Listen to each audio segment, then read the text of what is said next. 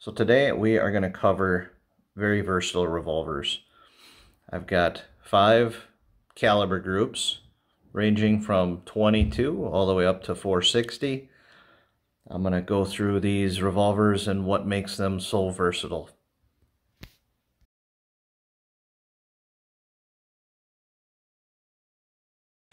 This is the single 6. This is an older version.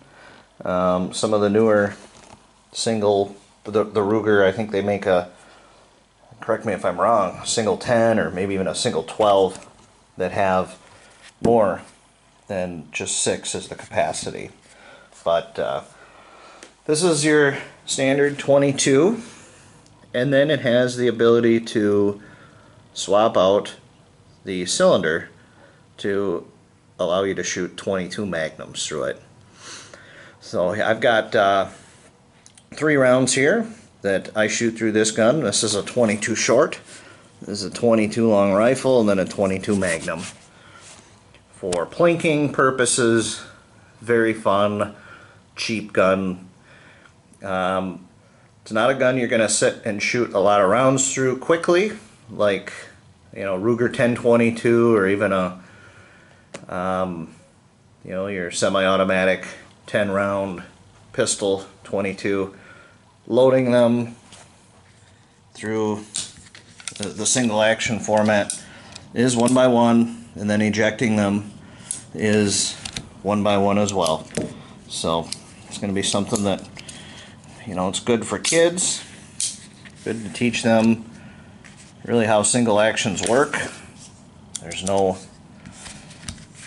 firing unless you cock the hammer, and then you pull the trigger and the gun's going to go off. So this is kind of my entry-level fun gun, inexpensive gun, and 22 ammo is very versatile. So next on the list is the Taurus Judge. This is a gun that came out a little over a decade ago and has been very popular. It took off because really it was one of the only shotguns that you could buy in a pistol format, multi-round revolver format. This shoots 410 and 45 long Colt, and what's nice is that gives you a very wide range of options to shoot. We've got your standard cowboy load, 45 long Colt. We've got your critical defense. We've got your bird shot, just plinking around, maybe snake protection if you live in the south. And then we've got your PDX loads. These are actually very nice self-defense loads that have, I believe, 4 copper discs followed by BBs. Very close range self-defense load that packs a lot of punch in one shot. And then we've got your standard buckshot here, your triple-aught buck. I believe there's 4 approximately 38 caliber pellets in there. This is a 5-shot single or double action revolver. So you can see you could have a completely different round each time you pulled the trigger and have a completely different result, which makes that a very fun gun to shoot and makes it very versatile as far as home defense, plinking, sitting at the range, whatever it may be.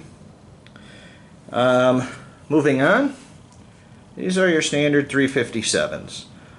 This is a nice gun because it shoots both 357 Magnum and 38 Special. This was actually the first gun I ever bought, brand new. And the fact that I could shoot 38s back a couple of decades ago when I bought this gun, 38s were so inexpensive, and 357s weren't bad compared to today's standards. The thing I liked about this gun is it is a 7-shot revolver. Not many revolvers out there in the day back in, I believe I got this in the late 90s, had a 7-shot capacity. The fact that it is single or double action, allowing you to use speed loaders with it, makes it very versatile. I just have this here as an example. This is your single action 357, which allows you to shoot both 38 and 357. Obviously not as versatile as a double action with 7 rounds. Moving on, this is your Smith & Wesson Model 629. 44 loads all by itself. 44 magnums can be very versatile. You can get your standard jacketed soft points, hollow points, critical defense loads, and they make them in 44 special, which is actually more rare or harder to find than your 44 magnum rounds. 44 special does not really have much of a price advantage either, but the reason why this gun is on the list is it is versatile. It does shoot 2 different rounds, making it nice for lower recoil. These critical defense rounds, and these are 2022, approximately 2023 prices. You can see a box of 20 here is $31.50, making that very pricey. But the reason why I like these 44 specials is there's not a lot of recoil. If you're going to use this in a self-defense environment, you do not need magnum loads. You don't need to be putting holes through the whole house. 44 special with the hollow point there is gonna take care of any threat that you may have. Last on the list is one of the latest revolvers I picked up. I had a video of this just a short time back, my first time shooting it. Since I got it, I did add a nice adjustable magnification Burris scope that has amazing eye relief. I have not sighted it in. I'm looking forward to doing that. This is my Smith & Wesson 460 Magnum, and this is a very versatile load. This gun allows you to shoot 45 long Colt, which here's your standard cowboy load. Here's a critical defense 45 long Colt, which in a, I guess, defensive or home protection environment, that's going to be an excellent load. Once again, you're not going to be blowing holes all the way through the whole house. There's going to be very manageable recoil. Next on the list is your 454 Casull. That was very appealing to me when I bought this gun, knowing that if I really wanted to shoot something hot, but not as hot as the 460, I could shoot the 44 Casull. Now, in today's prices, where you're not buying in bulk, you're going to your standard gun store, the 454 Casull is not very economical. Obviously, this is a hunting round, 200 grain, but $50 for 20 of them, it's well over $2 a round. That is more expensive than the 460 rounds that I have here.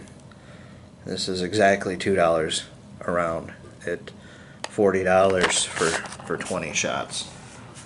And this is really going to be an excellent hunting round for whitetail and even other larger game.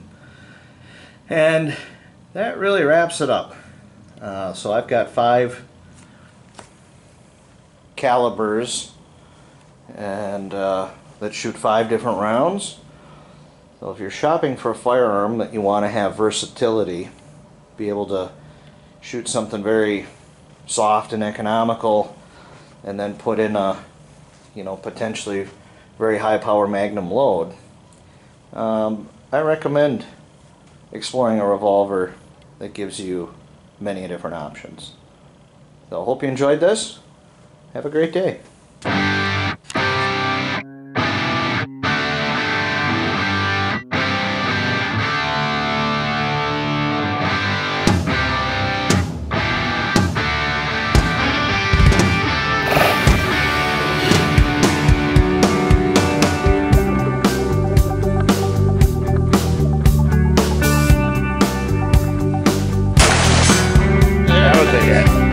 That was a hit for sure.